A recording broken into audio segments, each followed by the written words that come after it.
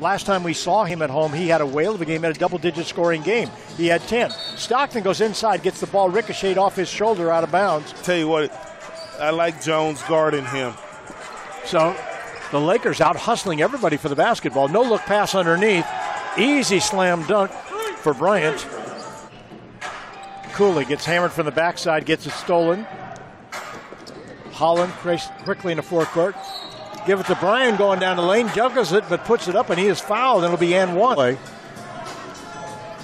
Juggled it, but got it back and drops it home. It's too big, too strong. His first game in the G League uniform for the Bighorns, he had 36 points. With the Lakers, who are a high-powered offense, splitting the screen, going down low, easy layup for Bryant. Thought he was going to use a screen. All he got was the switch out of it. Now they'll switch back. Pass over the top to Bryant. That was pretty well executed because Davis saw it coming, but he just couldn't get back fast enough.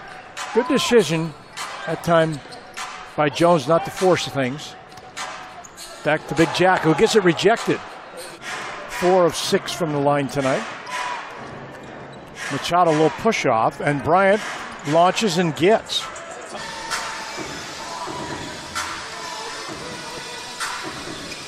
Good drive by Bethea, knocked out of bounds by Bryant.